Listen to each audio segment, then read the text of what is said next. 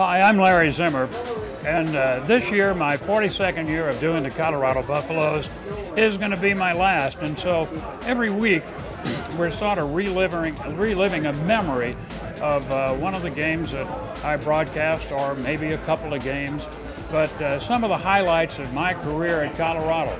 We're going to take you back to 1998, and it was the first game ever between Colorado and Colorado State in Mile High Stadium.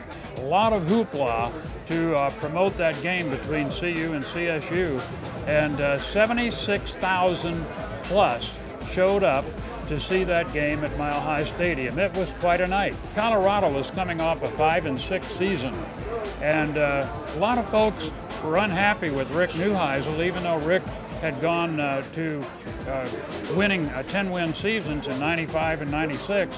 In 97, it was sort of an off year for him, and says, who's the quarterback going to be? You know, Detmer and Hessler, that era was over.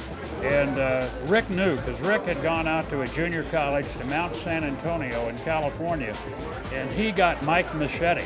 So Machete made his debut that night against Colorado State, and he passed for 257 yards and 3 touchdowns. He had a long pass to Cedric Cormier. He had another pass to Marcus Stiggers for touchdowns. And of course, the Italian connection was created there, Machete to Darren Cheverini.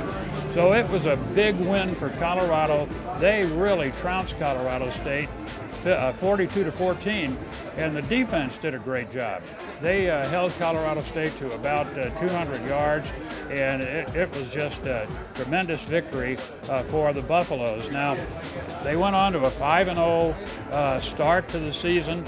They ended up the season at 8-3, and they went on to the Aloha Bowl in Honolulu and played Oregon, won that game 51-43. Unfortunately, after that game, Rick Neuheisel decided he was going to the University of Washington, so Colorado was looking for a new coach, and that's when they hired Gary Barnett.